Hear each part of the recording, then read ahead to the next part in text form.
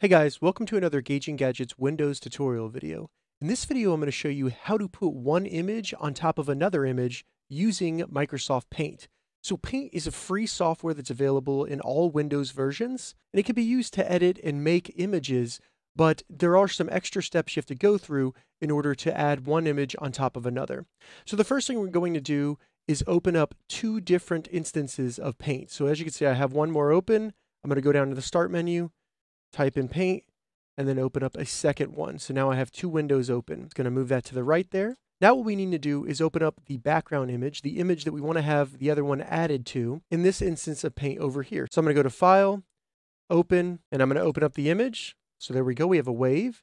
And then in the other instance of Paint, I'm going to open up the picture that I want to add to the picture of the wave. So I'm going to go to File, Open, and then I'm going to open up my surfer. Now, as you can see with the surfer, it is way too big. So what I'm going to first do is select image right here, and I'm going to go to resize, and I'm just going to make it about 20% of the size that it currently is. All right, so it's smaller. Now we need to simply move this image over to the wave. So we first do that by going to the background image, selecting image, and then where you see select right here, select that first. And then at the bottom, you'll see transparent selection. Make sure that's selected. Now we need to go to the other image that we're going to be putting on top of the background image. Go to image, select the area that says select right here, and then make sure you have transparent selection. Then we're going to go back into image, and we're going to go to this little box right here. And now we just need to select the part of the image that we want to move on top of our background image. So I'm going to select just about the entire thing for this one, but your image might be different. And now what I need to do is copy this. And I could do that by right-clicking and then going to copy.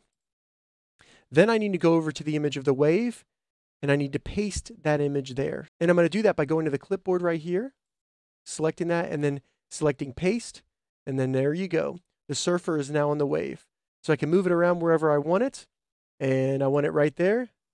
And now when I click away, I've added the image of the surfer on top of the wave. So that's how you put one image on top of another image using Microsoft Paint. If you have any questions about this, leave a comment below. I'll get back to you as soon as I can. If you'd like to see more Windows tutorial videos, check the links in the description. If this video helped you, give it a thumbs up, and please consider subscribing to my channel, Gauging Gadgets, for more gadget reviews and tech tutorials. Thank you so much for watching.